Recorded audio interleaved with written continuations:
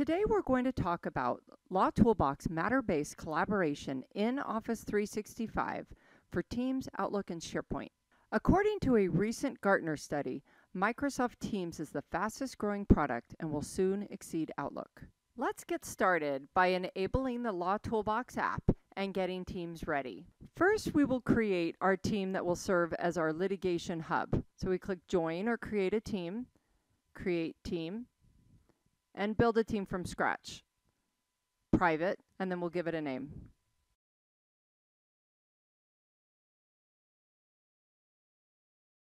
Enter the users you'd like to have access to the litigation hub.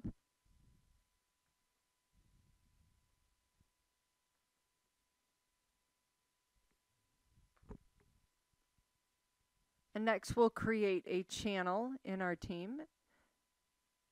When we click Add Channel, we'll add the name LawToolBox. And this is where we'll manage our docketing and legal calendaring.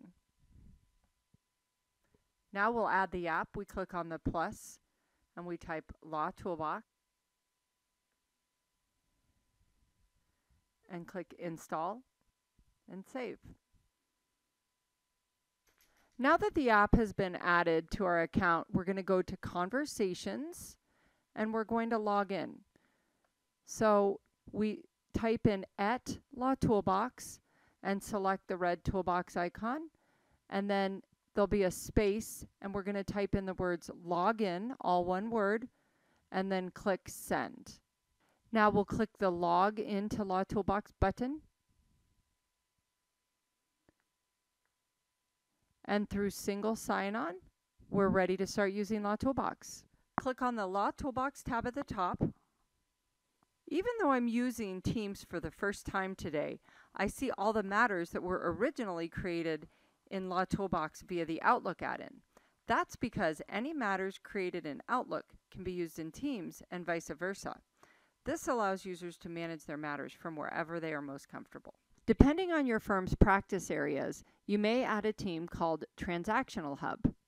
Or if you're in corporate legal, you may add a legal department hub. And now you can add a LawToolBox channel and LawToolBox app to each of these. And you might want to drag your teams to the top.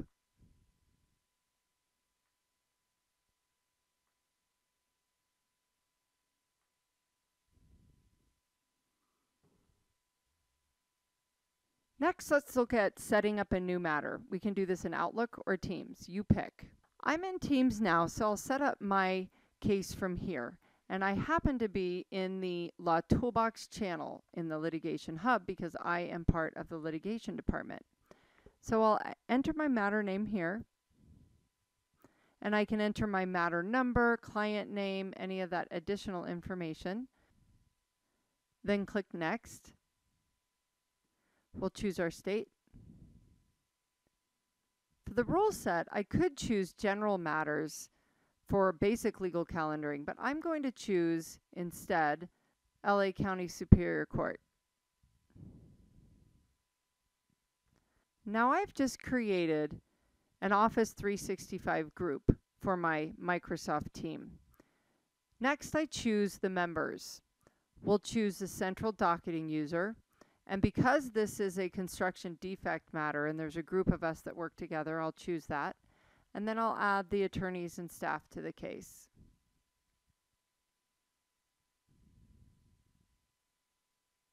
Most firms create a Microsoft team for each matter. So let's do that next. We click on the matter, then we choose Document Folders. And in the bottom left, we select Microsoft Teams, Create a Team. Because we just created a team using an Office 365 group, we see the Teams General folder for document storage appearing here. And if we go back to Microsoft Teams, we'll see the Smith v. Acme team that is just provisioned for us to start using. Okay, let's go to the General channel and look at the files for the Smith v. Acme matter. And we see we don't have any here. Now let's go look at the SharePoint site that's been created by the Office 365 group, and let's upload some documents.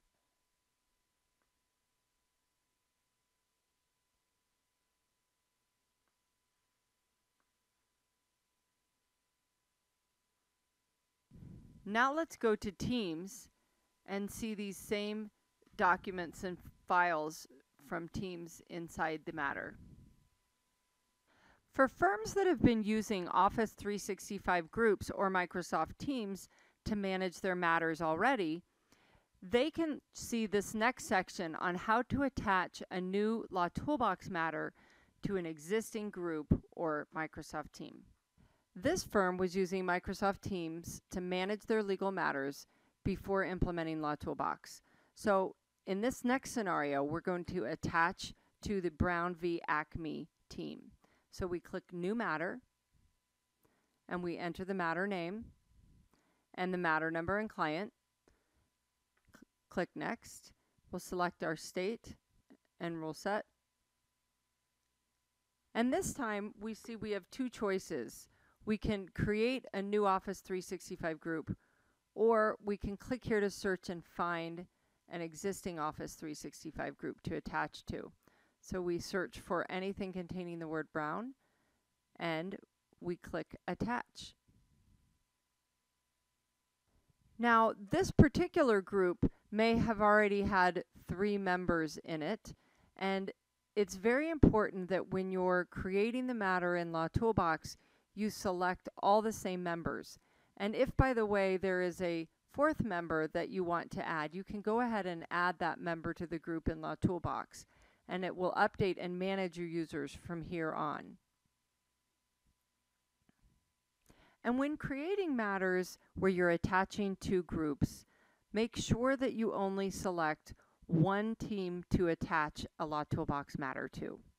Regardless of where you set up your LawToolBox matters in Office 365 Outlook or in Teams, the method for calculating and managing deadlines is exactly the same. Find your matter,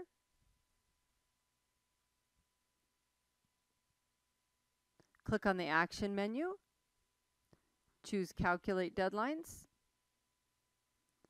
select a trigger date, such as trial, and enter the date. You can, for example, deselect one of the dates, and then click the Sync button, Add, and 71 out of those 72 deadlines will instantly update everybody's Outlook calendar.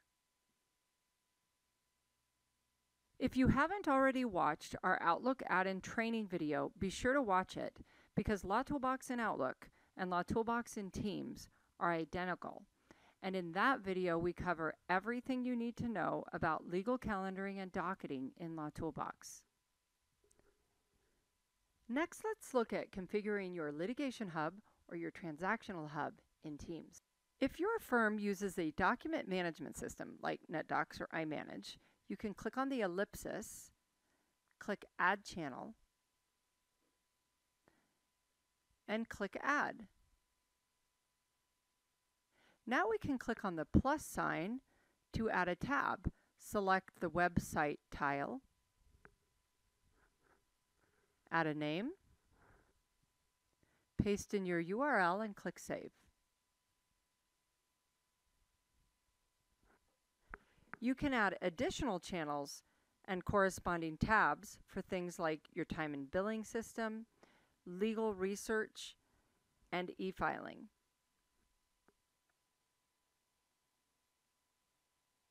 Next, we will configure channels, files, and tabs for your matters. I just set up the Brown v. Acme construction matter. Let's start with our documents and files. We can add a default folder structure to our matters, and there are many ways to automate this, but the easiest way to get started is after clicking on Files, if I have more than 10 files to upload, I click on Open in SharePoint and drag and drop.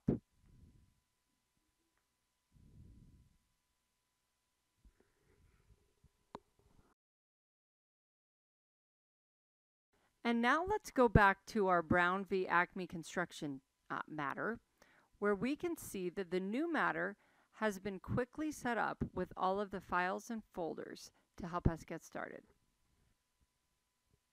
And you can make any document in your files area into a tab if it's really important for your case.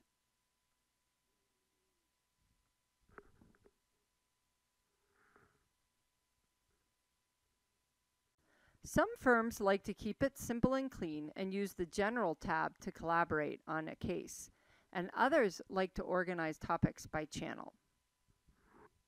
Let's create a channel for calls, emails, and meetings.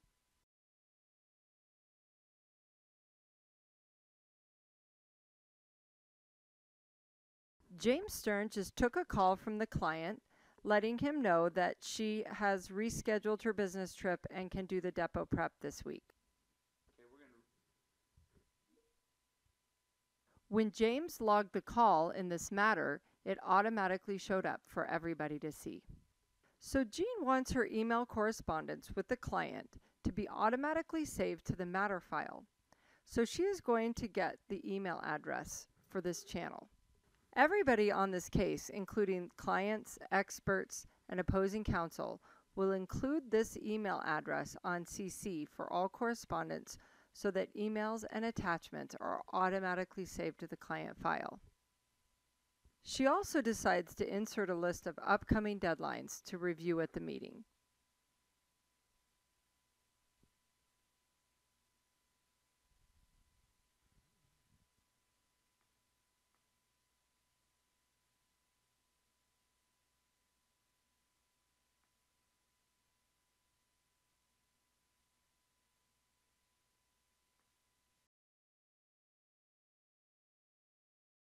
And when she goes back over to Teams, she sees the email here and the attachment below. And when she goes to Files, the email and attachment have been automatically filed here as well. Now we'll take a look at scheduling and leading a confidential meeting with a client using Microsoft Teams. To schedule a conference call in Teams, click on Meetings, click Schedule Meeting,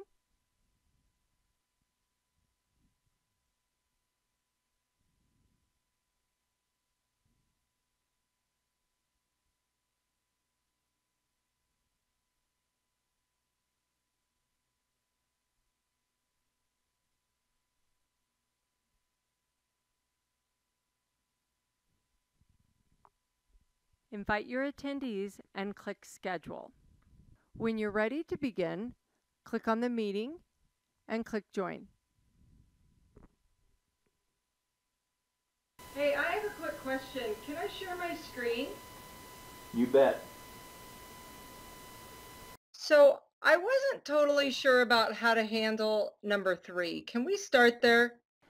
You have the option to add people outside your organization, like co-counsel or even special clients, as guests on their matters. Click on the ellipsis next to the matter name and click Add Member and type in their email. Before you do this, you'll want to check with your IT staff to see if your organization has been enabled for sharing with external members. Thanks for your time today. If you have any questions, please email support@lawtoolbox.com.